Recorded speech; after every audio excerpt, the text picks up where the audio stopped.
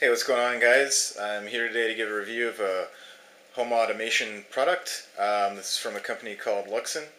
They reached out to me after seeing some of my videos on YouTube for my DIY projects and asked if they could send me this impressive looking briefcase with some of their products in it, including their wired main unit and two extension modules. One for one wire, and the other one is for DMX technology, which I'm not actually familiar with at all. So I'm going to give a review of this, an overview of the hardware, and as well, I think more importantly, I'll do an overview or a brief summary of the software that comes packaged with it, because I think that's probably the more important thing to look at. A little disclaimer, Loxone didn't give me any money or anything like that. They just asked if they could send this to me for a period of time. I've had it for about 2 months now, and just give an honest review and ship it back, which I'm more than happy to do. I think this is a pretty capable unit. I like what I'm seeing. It's kind of it's in the middle tier price-wise, but it kind of reminds me of higher-end home automation products that you'd see. Namely, any houses I've been to, any wealthier people who have had home automation, usually it's a hardwired unit in their utility room. That's kind of the idea behind this, but it's at a more affordable price range. It's around $500 for the main unit. And I think for the software that comes with it, and the extensibility, it's a pretty reasonable price. So I'll dive into that in a second, but first I'll give an overview of the hardware. Okay, so here's a closer-up view of the unit. So like I said, you've got the main unit here, and then you've got two add-on modules for two different protocols. They sell a wide array of different add-on modules that you can connect up to this. Just take the main unit off here. So this is this is a microprocessor driven board. It's got an ARM processor, an SD card for configuration, and a series of inputs and outputs. Like down here, these are some relays that can handle, I think it was 10 amps. I might be off on that. But these are the ones you'd use to, say, control light switches wired up. A lot of people in the do-it-yourself market are probably familiar with wireless-based light switches, X10, Z-Wave, things like that. Higher-end home automation units are wired. So this particular unit, although I personally don't see an issue retrofitting a home with it, probably more geared towards new installs.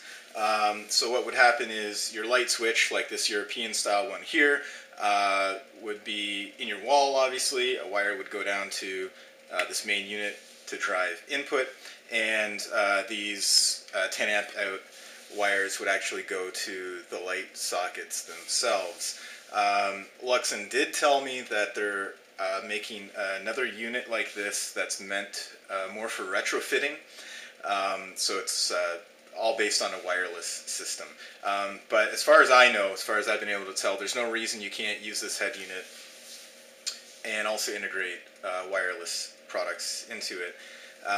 So a few interesting things about it, maybe obvious to some people, is unlike a light switch just driving a light, even a home automation one, like Z-Wave or X10,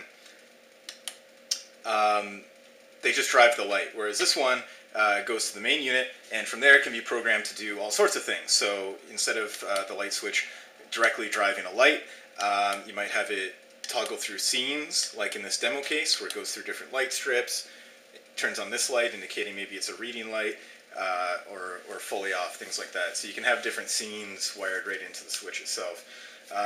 There's some other things that I'm going to show off here. Concept of blind control, temperature control, all that sort of stuff.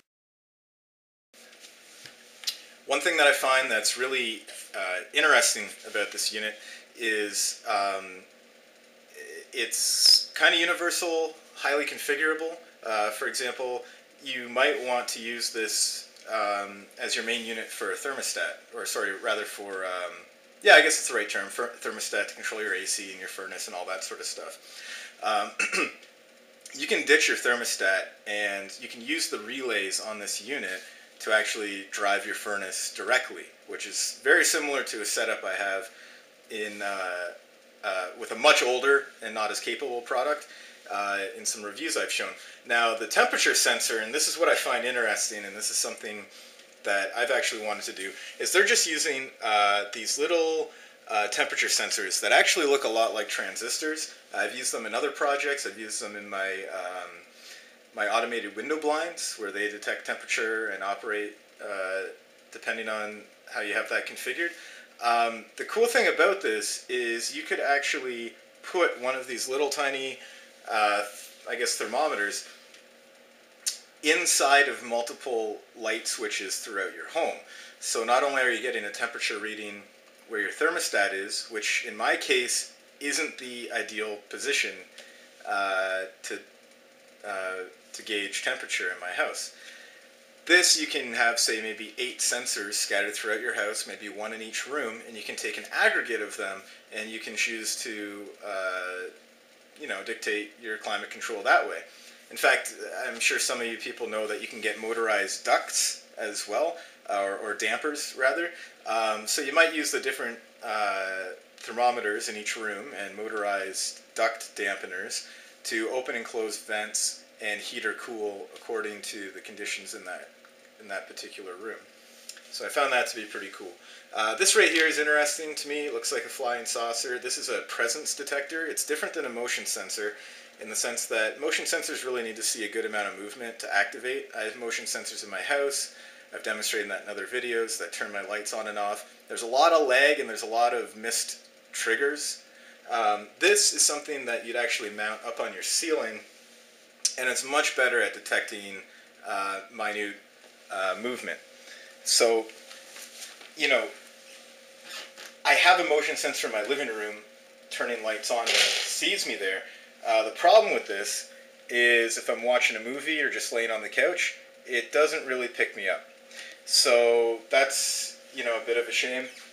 With a presence sensor on the ceiling, presumably it'd work a lot better. Here's one product they shipped me that I never really had a chance to hook up, and I'm sad about that because, I have my doorbell project, and this unit supports doorbell integration. This isn't just an IP camera. It's an IP camera with SIP communication protocol, and SIP is used for voice over IP and stuff like that. This is a microphone and a speaker, and it's actually capable of two-way conversations. So I could take my doorbell project to the next level with a camera like this, where if someone rings my door, it opens up a session to my phone, and I can actually see the person live, and I can talk to them. And it looks like cameras with SIP functionality built in aren't really any more expensive than a regular IP camera. So going forward, I'm going to be looking for SIP built into the IP cameras that I buy. This is an example of one-wire technology. This is something that would just go on your keychain, and when you get home, you'd have this docking port presumably mounted in your wall, and it's magnetic. You connect it, and it switches scenes with your home automation setup. So, for example, I have my keys here, and the handy thing is, or the convenient thing is, it actually gives you a place to put your keys, too.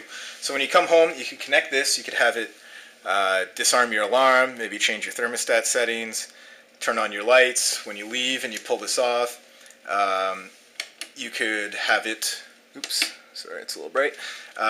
When you leave, you could have it turn off your lights, close your window blinds, arm your alarm, turn off your fireplace, maybe even hook up an IR blaster, program it to turn off your TV and stuff like that. Alright, so before I get into the software, or maybe I already have, depending on how I edit this video, one thing I wanted to talk about was the extensibility of this platform. I like that it was really customizable. I like that it's got a variety of inputs and outputs, and I can kind of choose what I want to use them for, which is the nice thing. And I do like that they have these add-on modules so you can extend to other technologies.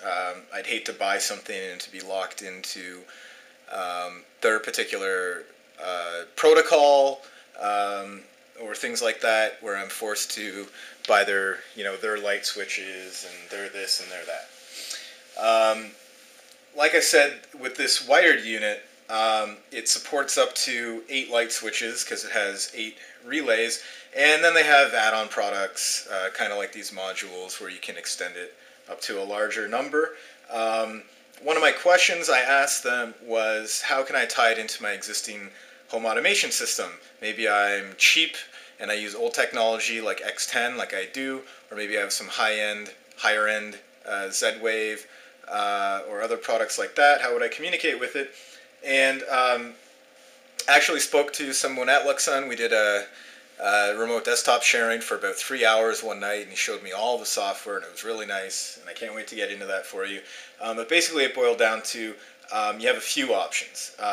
One, you can use RS-232, I believe it is, which I think is just a serial interface. So if you can connect to your other home automation products over serial, you wire it up directly, and you just basically import some translation code to talk to it. Another way would be over network. So if you take my home automation blinds for a moment, or my existing Wi-Fi thermostat, using their software, is pretty clear to me that I can easily do UDP or TCP communication to those products. So, my window blinds have Wi-Fi modules. I configure it in here. I want to control the blinds. No problem. It sends the proper, I use a REST API, sends the proper requests there. Another option that I had considered is if I just do something like take a Raspberry Pi and I have a USB, dongle or transmitter for X10 in my case. I plug this in here. Doesn't take up much power. Plug it in, keep it next to this unit, and I also plug this into the network, and I can communicate to the Pi over, say, TCP, or I might even do a direct serial connection as well. So this is kind of like the brains for my X10 stuff. This is the brains for all my other home automation stuff, and using their software, they're able to talk together, and I think that's a pretty reasonable solution. Also, if you're someone like me who has a Linux server running 24/7, that's actually what controls my X10 stuff today. Just do that. It's the same thing, right? A Pi is just a small computer running Linux. I'm already running Linux, so that's not a big deal.